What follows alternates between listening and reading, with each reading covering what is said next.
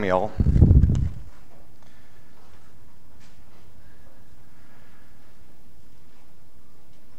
Chapter 14.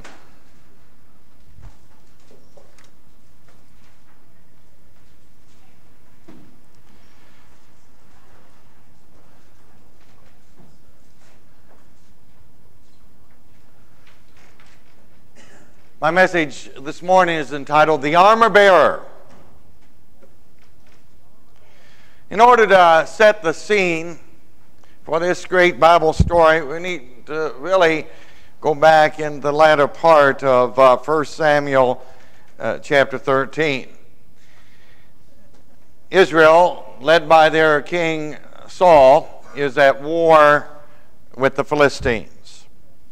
And of course, this is pretty typical throughout Israel's history, especially during the reign of Saul, their warfare with the Philistines. Saul had gotten off to a very good start, of course, as king. He had all the natural endowments of a leader. He was tall, he was handsome, he was intelligent, he had come from a prominent family. And Saul's reign got off to a very great start as a warrior in that he defeated the Ammonites. But Saul soon became lifted up in pride, unfortunately. There was the situation where he was going to battle, and he was waiting on Samuel the prophet come to offer up the burnt sacrifice. But Samuel delayed his arrival, and consequently Saul himself offered up the burnt sacrifice, which was a violation of God's established authority. And then Samuel comes upon the scene. He's very angry at Saul for this and pronounces judgment on Saul and says, God's going to take the kingdom away from you, Saul, and give it to a man who's after his own heart.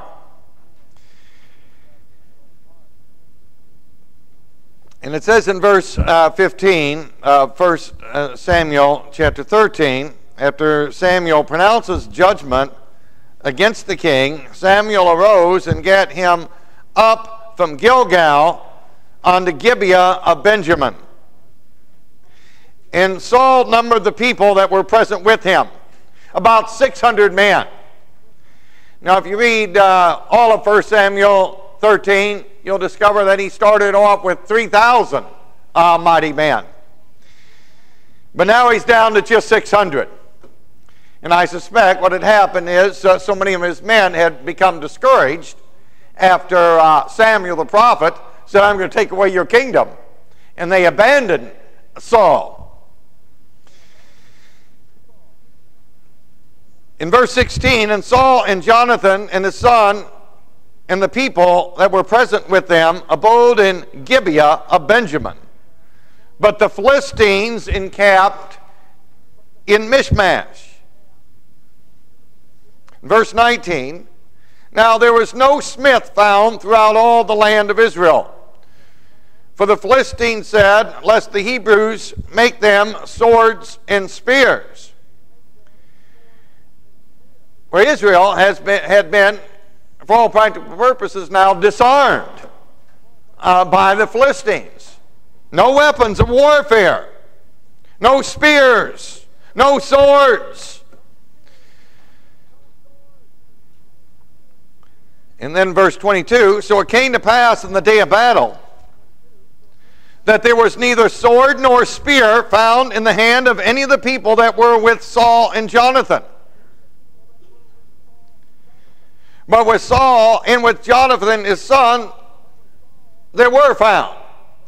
So only Saul and Jonathan were armed.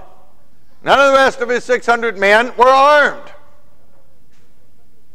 Verse 23, and the garrison of the Philistines went out to the passage of Michmash. Now we learned earlier in chapter 13 of 1 Samuel that the Philistines had 30,000 chariots and 6,000 horsemen. Now that's a mighty army compared to what Saul had, only 600 men. Well, naturally, you can appreciate in the circumstances, Saul's not too anxious to go into battle. Not only that, he knows he's lost the blessing of his prophet, the blessing of God, the blessing of Samuel. Chapter 14. Now it came to pass upon a day that Jonathan, the son of Saul, said unto the young man that bare his armor, Come, and let us go over to the Philistine garrison that is on the other side. But he told not his father, Come and let us go. You know, with Christianity, we need to always be prepared to go. Ready to go. When in doubt, go. Because that's the typical admonition of Scripture. Go. The last thing Jesus said to his disciples, Go into all the world and preach the gospel to every creature. Go into all nations, making disciples, teaching men to observe all things I have commanded, baptizing in the name of the Father, the Son, and the Holy Ghost. So we need to prepare to go. Jonathan was ready to go. And he said unto the young man that bore his armor, Let's just you and I go. The two of us, let us go. Matthew Henry comments on this verse and says, Great and generous souls are animated by opposition and take pleasure in breaking through. They're animated. They come alive when there's opposition. That's the great soul. Jonathan was a great soul. His armor-bearer was a great soul. But of course, Saul had a small soul. He was not ready to go. He was not prepared to go. And of course, Saul's problem was he wasn't right with God. He had already become lifted up in pride. He thought it's okay to me to take authority in the priestly, the prophet's realm and take on his office. But God was very displeased with that attitude. Verse 2, And Saul tarried in the uttermost part of Gibeah under a pomegranate tree, which is in Migron. And the people that were with him were about 600 men.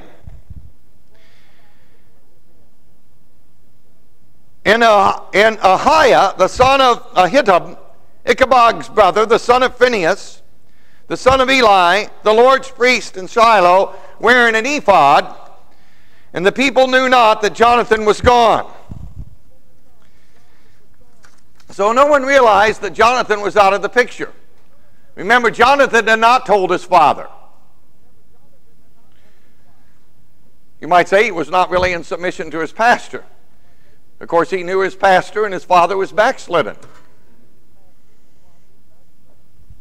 Generally speaking, I would not encourage young men to take such advice. Go into such a battle with this without, inquiring of their authorities. But of course, he knew if he approached his father on it, his father would either forbid it or discourage it. And Jonathan was convinced that he had heard from God. But remember, Jonathan was already a veteran. He wasn't some novice. And he had already achieved great battles. He was proven. He had proven himself. He had already proven himself to be a better man than Saul, his father. Made a better stuff, even though they'd come of the same stock. But he had a better character. In verse 4, in between the passages by which Jonathan sought to go over unto the Philistines' garrison, there was a sharp rock on one side and a sharp rock on the other side.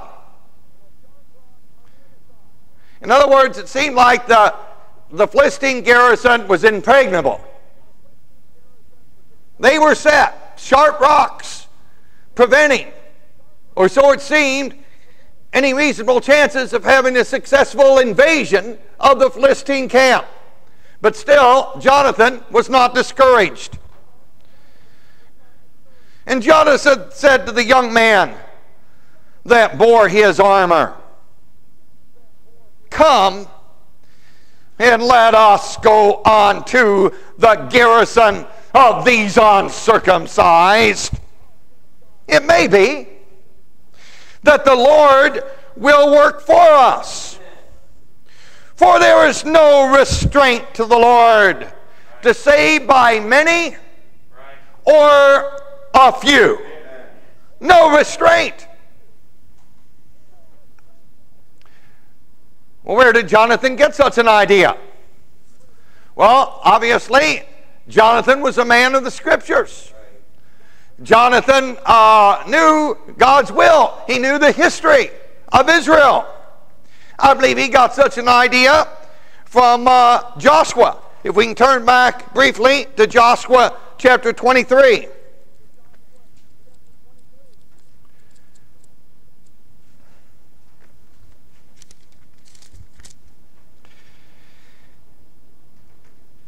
And it came to pass a long time after that the Lord had given rest unto Israel from all their enemies round about, that Joshua waxed old and stricken in age. And Joshua called for all of Israel, and for their elders, and for their heads, and for their judges, and for their officers, and said unto them, I am old and stricken in age. And you have seen all that the Lord your God hath done unto all these nations because of you. For the Lord your God is he that hath fought for you. God has been fighting on your behalf. Behold, I have divided unto you by lot these nations that remain, to be an inheritance for your tribes, from Jordan with all the nations that I have cut off, even unto the great sea westward. And the Lord your God, he shall expel them from before you, and drive them from out of your sight, and ye shall possess their land, as the Lord God hath promised you. Be ye therefore very courageous. Very courageous. To keep and to do all that is written in the book of the law of Moses, that you turn not aside therefrom to the right hand, to the left hand, that you come not among these nations, these things that remain among you, that you come not among these nations, these things that remain among you, neither make mention of the name of their gods, nor cause to swear by them, neither serve them, nor bow down yourself unto them, but cleave unto the Lord your God, as you have done this day. The Lord hath driven out from before you great nations and strong, but as for you, no man hath been able to stand before you unto this day. One man among you shall chase 1,000. No restraint with the Lord. He's able to save with many or just a few. He knew Joshua's admonition to the elders of Israel. What Joshua had to say in his old age when he was well stricken in years. The battle belongs to the Lord. For he it is that fighteth for you, as he hath promised you. Take good heed therefore unto yourselves, that you love the Lord your God. And from whom had Joshua learned this lesson? Joshua had learned it from Moses. Deuteronomy 32. And we discover Moses, when he is well stricken in years, in his old age, in his final song to the people of Israel. Notice what he says in Deuteronomy 32. Verse 28. For they are a nation void of counsel, neither is there any understanding in them. He's speaking about Israel now. Oh, that they were wise, that they understood this, that they would consider their latter end. How should one chase 1,000, and two put 10,000 to flight, except their rock had sold them, and the Lord had shut them up. For their rock is not our rock. In other words, the rock of their enemies is not our rock. Our rock is the Lord Jesus Christ, His Almighty God. Amen, brother. So one can send 1,000 to flight. Two can send 10,000 to flight. And of course, Jonathan was a man after the heart of Joshua. Jonathan was a man after the heart of Moses. Man who knew the battle belongs to the Lord and had trusted in the Lord. They were students of history. They knew the Word of God. And no doubt, Jonathan had been in much prayer and must have heard from God in his determination to go into battle. It may be, he said, there's armor-bearer. It may be that the Lord will work for us. But we have to take a step of faith. We have to go. We have to come and go against the uncircumcised. Who were these uncircumcised Philistines? That's what David was to say. Who is this uncircumcised Philistine Goliath? These Philistines weren't in covenant with God. But Israel was in covenant with God. And if they were obedient to the covenant, notice the condition, God had promised them victory over their enemies.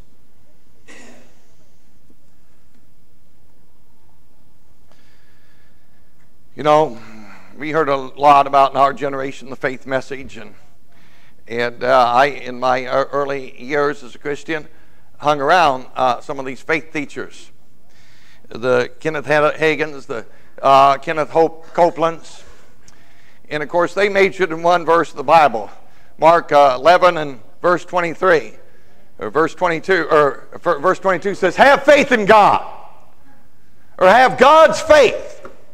And if thou wilt say unto yonder mountain, Be thou removed, and be thou cast into the sea, and shall not doubt in thine heart, but thou shalt believe that those things which thou sayest shall come to pass, thou shalt have whatsoever thou sayest."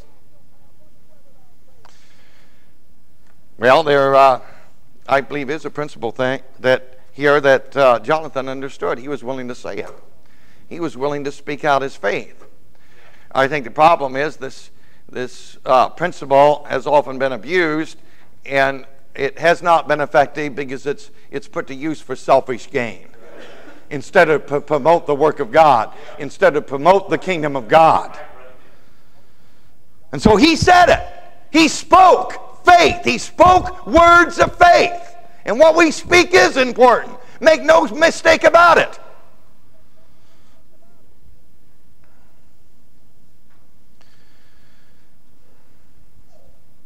So we need to have faith in God, or have the God kind of faith. Verse 7, "And his armor-bearer said unto him, Do all that is in thine heart. Turn thee. Behold, I am with thee according to thy heart."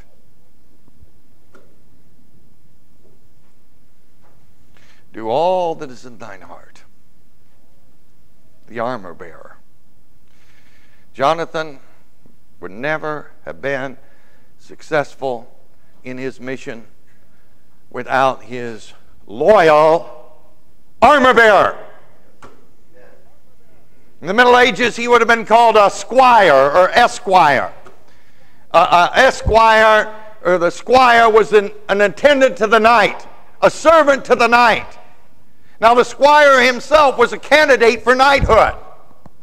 But it would typically not be until years after loyal service as an attendant, as a squire to the knight, before he would ever become a knight himself. He had to prove himself to be a faithful servant, an armor-bearer, the shield-bearer. And men of God can be so much more effective when they have armor bearers, when they have shield bearers.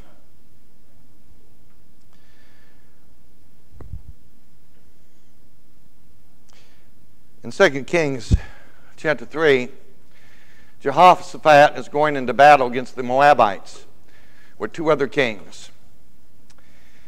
And things don't look too bad, or too good, really, for him at this particular time. And Jehoshaphat asked, is there a prophet in Israel that we might inquire of the Lord over this matter?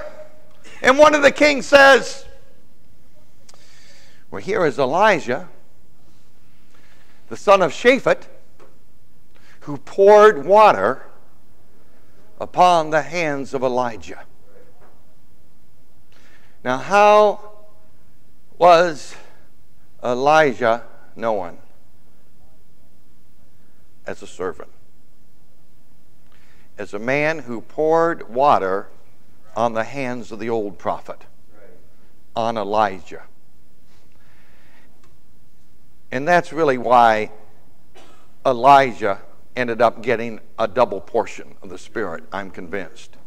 Because he so faithfully served as an armor-bearer, as a shield-bearer, as a squire or esquire, before he ever really went out on his own. And he was determined to follow Elijah unto the very end, until God was through with Elijah. And then Elijah's ministry was really more successful, I think we could say, than Elijah's ever was. Because he had spent so much time sitting under this great prophet, being his pupil, being his disciple, willing to learn. And of course, this armor-bearer of Jonathan had this same spirit. Men of God need armor-bearers. Some that will just be willing to pour water on the hands of the prophet. In other words, serve him. Now, it's hard to find servants today. No one wants to serve. Everyone wants to rule. Everyone wants to govern. Everyone wants to do their own thing. You know, I'll say on campus, Cindy's my loyal servant. Well, of course, the feminists just go bananas over that. And I said, you should not be disturbed at that. To be a servant is good. But generally speaking, in our society today, to be a servant, people consider demeaning. A bad thing. Are you saying your wife is your slave? I said, no, she's not my slave. She's my servant. A servant serves voluntarily. A slave serves involuntarily. The servant serves out of love. We need servants today. Jesus said, he that is greatest among you shall be servant of all.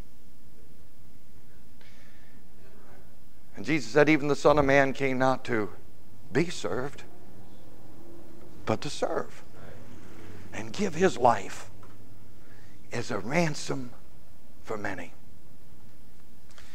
The past several years, I've had a very faithful armor bearer, a very faithful esquire. Now, my esquire was not a young man. It's hard to find young men today that'll serve as armor bearers, as esquires. So I had to find an old man, well into his 70s. And of course, most of you know Sergeant Rhodes.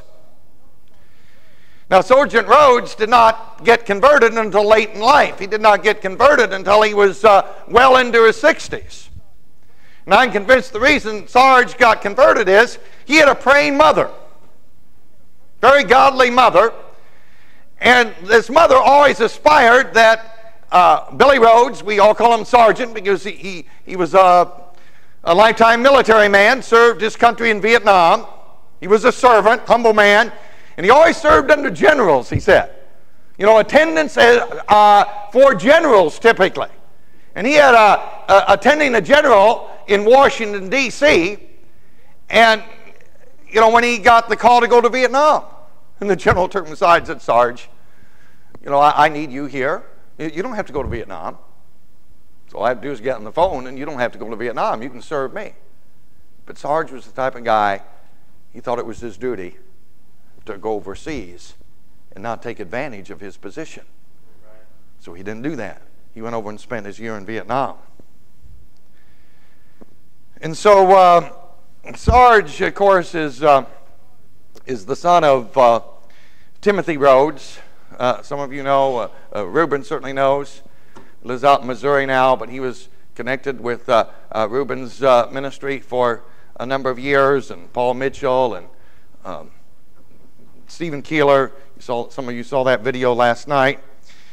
And Sarge is the father of Timothy Rhodes. And years ago, Timothy told me about his dad and said that his dad had read my book, Who Will Rise Up? And he wanted to talk to me. So I called him on the phone, and he's from Alabama, and he arranged to meet me at the Auburn University. Cindy and I were down there, and he came out and spent the afternoon, and we went out to dinner, and I told him if he ever wanted to join us on another campus, he could. So within a year, Sarge got his house in order and so on, so he could go out to campus with me. And he did that for about 4 years, and it was very helpful to me, because I'd sometimes fly into an area, and Sarge would drive his van there, and of course, and pick me up when I had to have the expense of renting a van or renting a car myself. And I don't know how Reuben does it, traveling with these 12 to 14 guys. I don't think I could handle that too well myself. I enjoyed traveling with Sarge. I stay in my motel room. Sarge stays in his van. So I don't have some bunch of guys snoring and keep me awake all night, or a bunch of guys not wanting to take a shower and this sort of thing. And so Sarge and I just got along great. And, he waited on me. He always insisted. Here's this old 70-year-old guy toting around my baggage. And he didn't want me to do it. And, you got to allow a person to serve you. Being a servant is an honorable office, and you got to, some men are too proudful to allow anyone else to serve them. But I got a letter from Sarge and explain why he's not here this conference. I'll read it to you. April 21, 2001. General and family. Well, it's been some time now since I have been under the care of a doctor. I'm doing all right in that department, still taking pills and stuff like that. The last month or so, I have been getting less alert and came mighty close to having several accidents. I've also been stopped 2 times for driving off the side of the road and speeding in town. Another time, pulled up the traffic light, looked both ways, then turned left on the red light. I think it would be better for me to stay close to home. Sounds like a wise decision.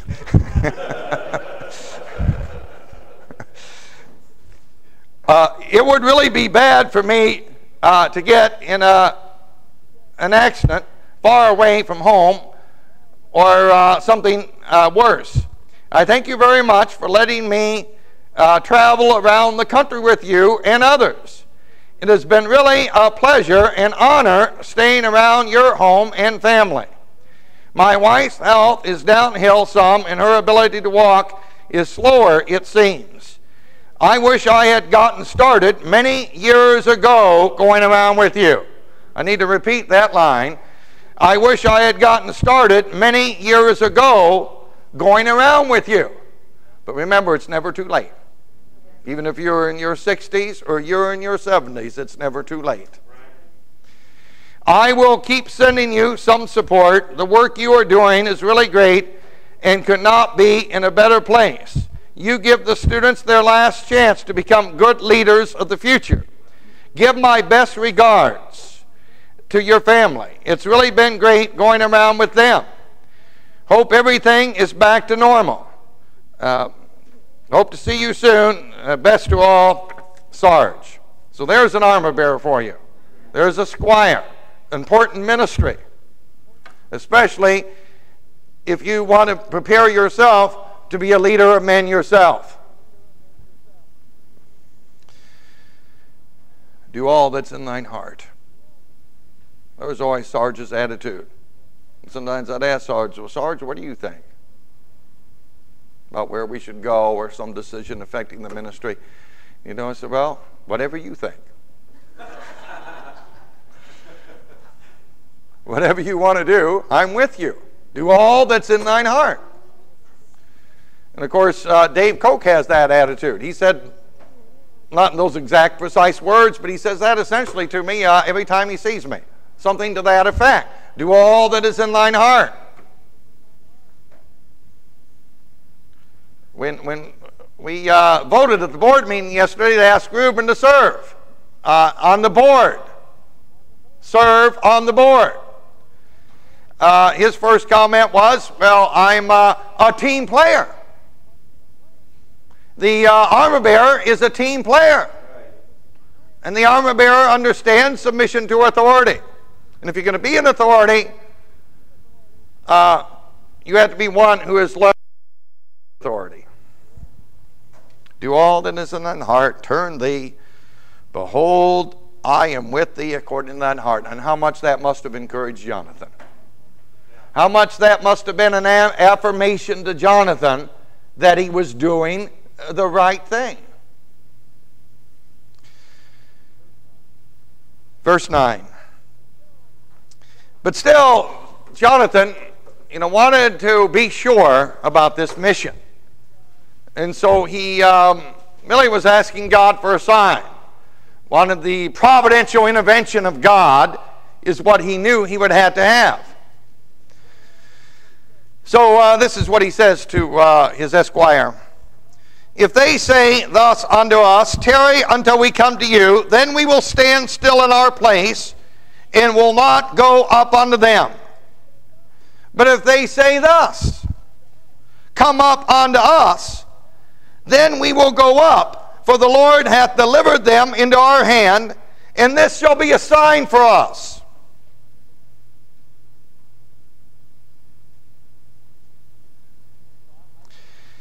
I think this is a good sign to ask for, because if they say, come on up here, it's showing, come on up against us. It showed some arrogance on their part. We're not concerned about you guys. We're not concerned about you two guys. It shows some apathy, lack of caution on the part of the Philistines. And of course, they weren't trusting in the Lord at all. They were just trusting their 30,000 chariots and 6,000 horsemen. And so they were getting arrogant. They were getting prideful and probably careless. And so Jonathan understood this would be a good sign to ask for, because he was learning something about his enemy. But if they were being cautious, then that would be a sign, well, they're alert. They're ready for battle. Maybe we better not do this after all. Verse 11, and both of them discovered themselves unto the garrison of the Philistines. And the Philistines said, behold, the Hebrews come forth out of their holes, where they have hid themselves. It's time we come out of our holes. The church needs to come out of its hole. Amen. The church has dug a big hole for itself. And we need to come out of our holes. Come out of our church buildings. Get off of our pews and go forth. Come and go. Go forth in the streets and highways and hedges. As the prophets of old did, as Jesus and his disciples did, and as Paul and the other apostles did. Go forth. Get out of our holes. Verse 12, and the men of the garrison answered Jonathan and his armor-bearer and said, come up to us, and we will show you a thing. Again, the arrogance. And Jonathan knows, that's just what I wanted to hear. Yeah, right. The Lord is in this. And Jonathan said to his sergeant, come up after me, for the Lord hath delivered them into the hand of Israel. He spoke the words of faith. It's done.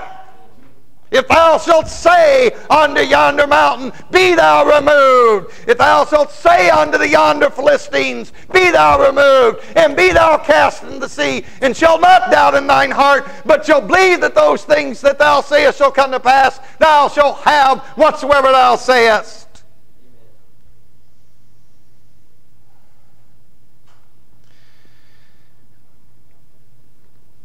Now, notice what he says here. I think it's important to note, because it tells us something about Jonathan and his humility. The Lord hath delivered them into the hand of Israel. Not into our hands, but into the hand of Israel.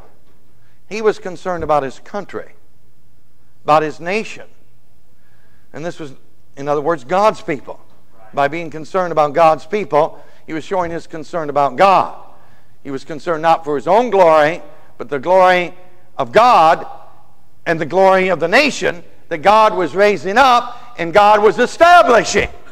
And that's another reason he was successful. And we've heard last night from both Bro and Reuben about the importance of humility. And if we get lifted up in pride, which had happened to Saul, that's the road to defeat. Pride cometh before a fall.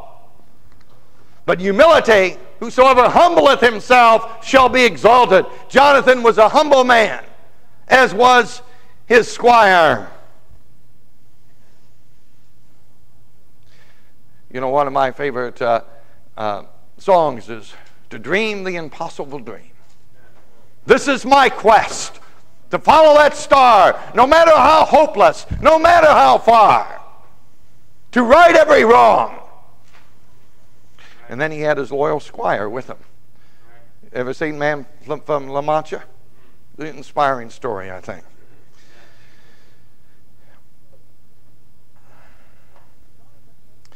So Jonathan aimed at nothing but the advantage of the public. Advantage of God, not his own personal advantage. Verse 13, and Jonathan climbed up upon his hands and upon his feet, and his armor-bearer after him, ever loyal armor-bearer. By the way, Bro gave a very good message on loyalty a few years ago at this conference. If you can find Jade and dig it out for you, it'd be very good. And they fell before Jonathan, and his armor-bearer slew after them.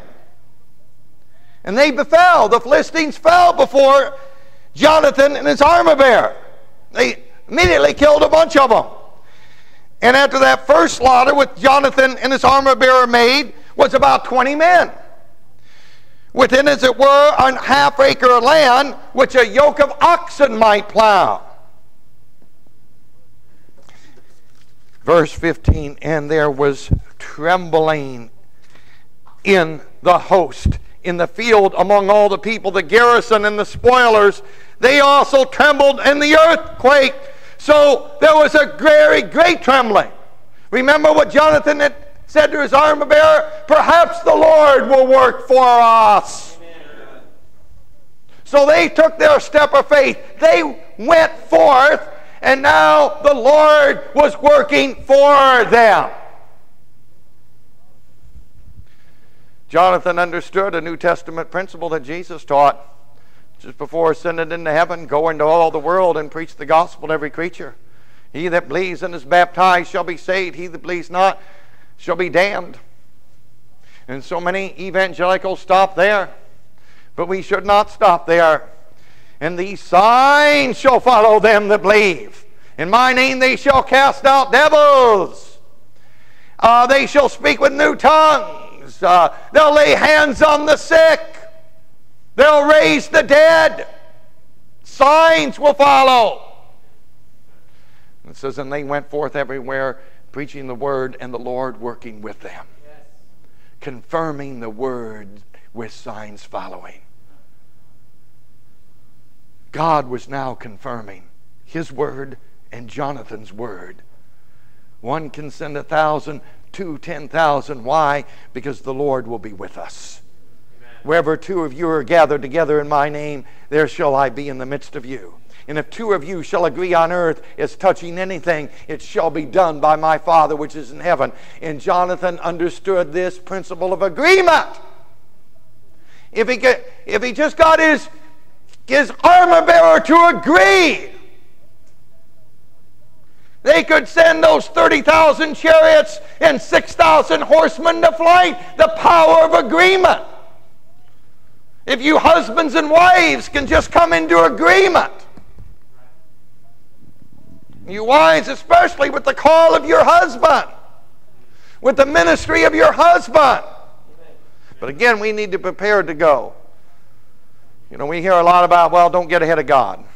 And that's been really abused. Most people are so far behind God, it's pitiful. Very, very few people are ever getting ahead of God. But on the other hand, I know what people are saying with that, and there is some wisdom in that as well. You don't go forth into a ministry when you're in debt and you owe people money. You first take care of your obligations and get out of debt. Prepare yourself. It takes some preparation to ready yourself to go. Jonathan had spent years readying himself to go. He was no novice. He was no kid.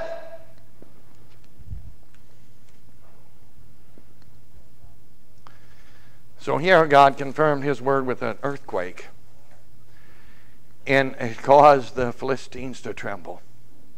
What's going on? What's going on? They were confused. Utter confusion in their camp of 36,000 or whatever it was. Very great trembling. And what was happening, they were now turning against themselves and killing one another. Well, meanwhile, back in camp, back in Saul's camp, the watchman. And the watchman of Saul and Gibeah, Benjamin, looked, and behold, what's happening over there in the Philistine garrison? The enemy seems to be melting away. The enemy is fleeing. What's going on?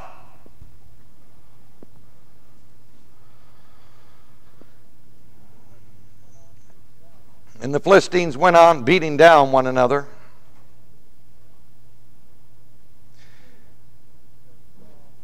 Then said Saul unto the people that were with him, number now, and see who is gone from us.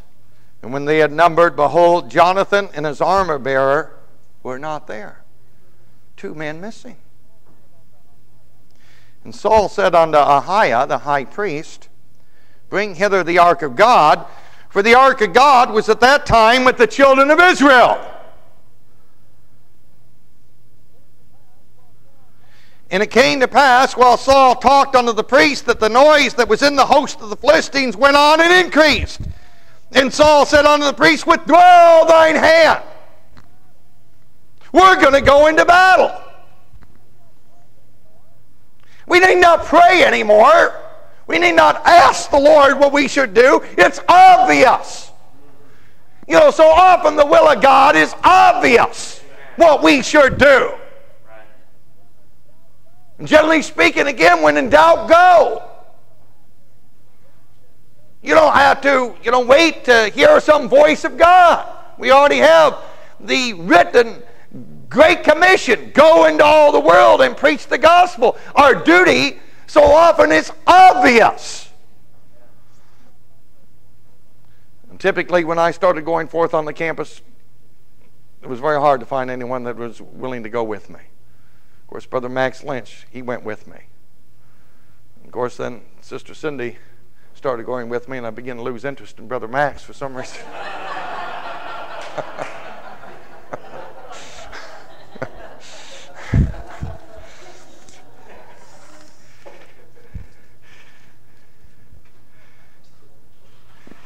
But I think our duty is obvious.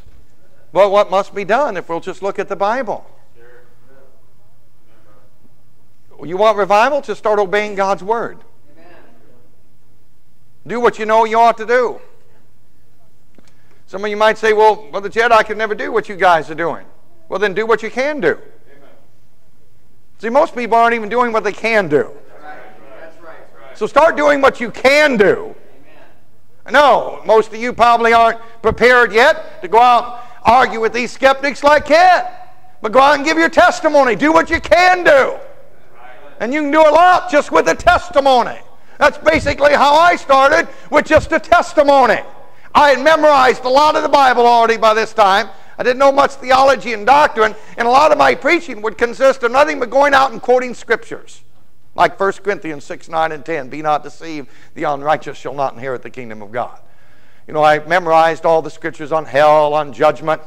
You know, some of my friends used to go through my Bible. It says, you know, everybody else I look through their Bible, and, you know, they've underlined all the promises and all the blessings. Your Bible, what's all underlined is verses on hell, on judgment, and on sin.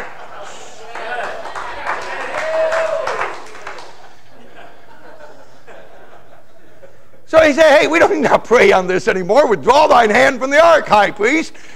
We need to get in the battle. There won't be any battle to get into. Now, again, I read some of the commentators on this, and they interpret this differently. They say, well, once again, basically, Saul was getting ahead of God, hasty, like he had in the previous chapter, and offered a burnt offering. And, of course, he did get hasty there. But I don't think that was the situation here. I don't think he was getting hasty. It's just obvious what to do. There's sometimes when, you know, stop praying and start going.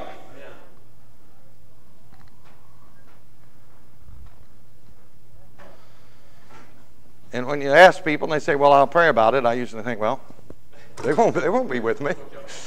They won't be there. Yeah, I guess they go home and pray, says, no, I don't want you going out and evangelizing.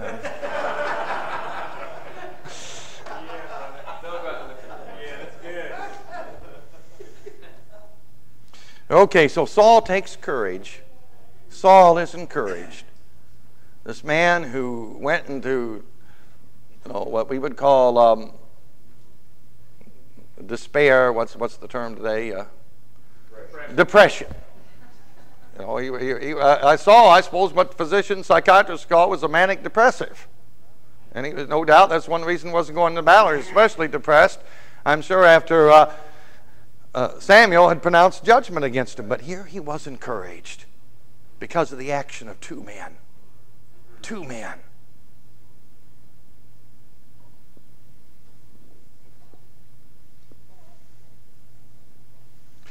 You know, Paul said, many have waxed bold because of my bonds. Because of our example, many will wax bold.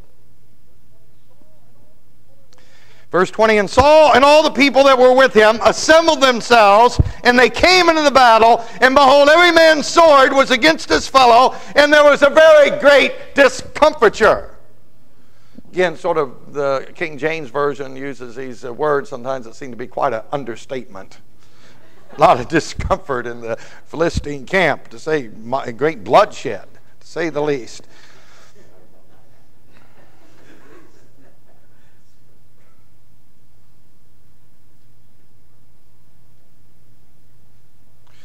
Matthew Henry commentates here, and he says, our Lord Jesus has conquered our spiritual enemies, routed and dispersed them, so that we are cowards indeed if we will not stand to our arms when it is only to pursue the victory and divide the spoils. Jesus rose from the dead, and he says, all power is given unto me in heaven and earth.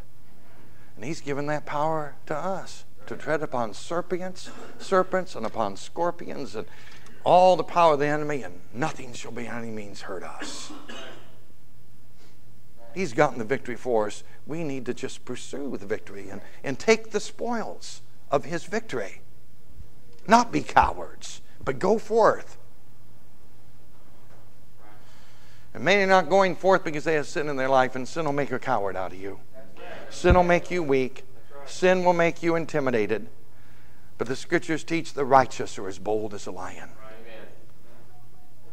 The wicked flee when no man pursues. But the righteous are as bold as a lion. Where did Jonathan get his boldness? Where did his squire get his boldness? They were righteous men who knew the history of Israel, who knew the promises of God, who had studied Moses, who had studied Joshua, and other great men of God. And they were prepared for the battle, and God gave them victory. Verse 21. Moreover, the Hebrews that were with the Philistines before that time, which went up with them into the camp from the country round about, even they also turned to be with the Israelites that were with Saul and Jonathan. What else had happened?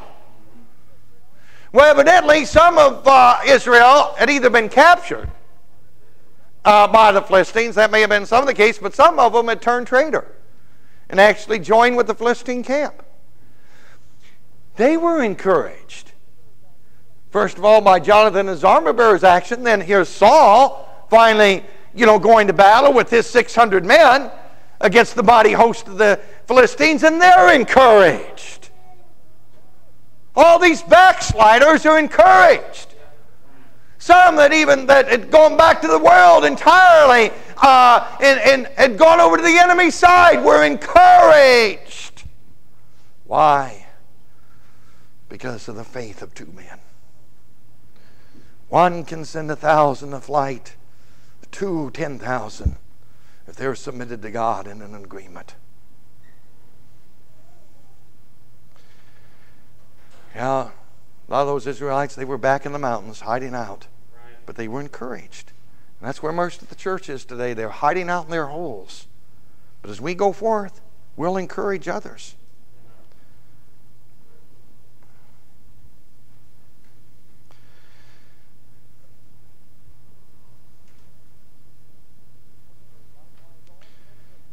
Verse 22, likewise all the men of Israel which had hid themselves in the mount of Ephraim, when they had heard that the Philistines fled, even they also followed hard after them in battle. So the Lord saved Israel that day. So the Lord saved Israel that day because of two men. Two men. Daniel 11:32 says, the people that know their God shall be strong and do exploits. If we know God as we say, all these people talking about, I have a personal relationship with Jesus. I don't believe it for a moment. Most of them don't have any personal relationship with Jesus. If they had a personal relationship with Jesus, they would be strong. And they would be doing exploits for Him.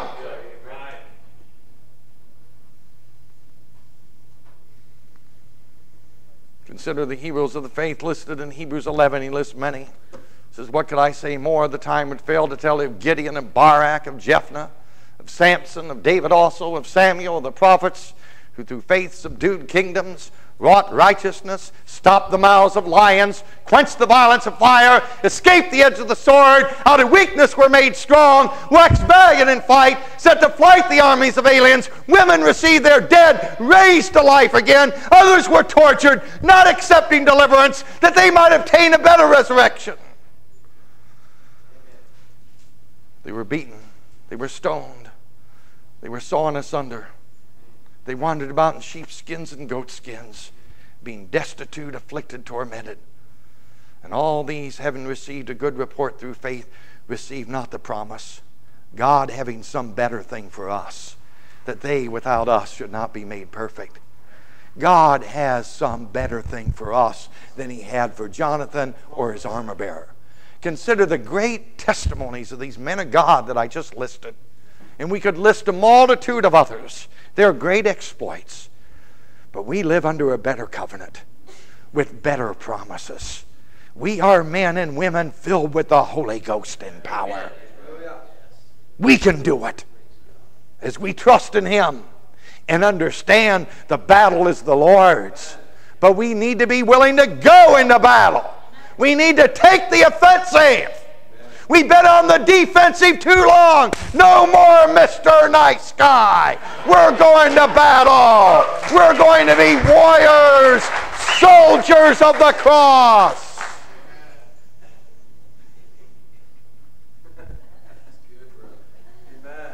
You know, I could get into the ring with the heavyweight champion of the world and defeat him if I could get him to agree to one thing. Who is heavyweight champion now? Who? I don't know. Last one I could tell you was Cassius Clay. So in his heyday, I could have gotten into the ring with Ali, Muhammad Ali, and defeated him if I could get him to agree to one thing. Hey, you can't throw any punches. I can, but you can't. Sooner or later, I'd land a lucky punch and defeat him. And see, the world has convinced us we can't throw any punches. We got to be on the defensive. We got to be Mr. Nice Guy. But we're warriors, and we need to take the offensive. No more sitting in the back of the bus for us. We want to sit in the front of the bus. Someone once called me the, what was that lady's name that got in the front of the bus? Rosa Parks. Someone once called me the Rosa Parks of evangelism. And you know, Rosa Parks, I remember, I lived through that civil rights era. Some of you remember, you know, Rosa Parks and some of the leaders of the civil rights movement, they weren't necessarily so popular in the black community. Hey, Rosa, you're bringing the dogs on us. You're stirring up trouble. No, we don't like sitting on the back of the bus, but on the other hand, we've learned to live with it. You know, it's not that bad. Adapt. But she was determined to sit at the front of the bus. And of course now she's a heroine, not only in the black community, but generally speaking in the white community. But I'm not content to just sit on the front of the bus. We need to start driving the bus again. Driving the bus. Then we can do it. I'm convinced we have some Jonathans. We need some armor-bearers. I hope there are no Sauls among us. Well, our Heavenly Father, we're thankful that the battle belongs to God. Lord, we're thankful for these great men that have gone before us, that have left us such an encouraging example, such challenging examples. Oh God, that we'll not be content to sit on our lees and just get by and just make it to heaven. But we will be soldiers of the cross. We will be warriors. We will be a group.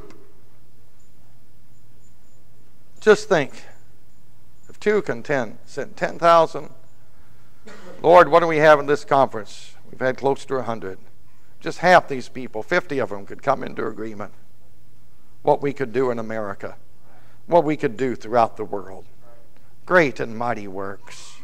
We could change the course of history as we come together in agreement, as we submit to God, as we humble ourselves, seeking not our own advancement, but seeking the public good as Jonathan did, seeking the good of Israel, the good of the church, the good of the kingdom of God, not our own personal ambitions.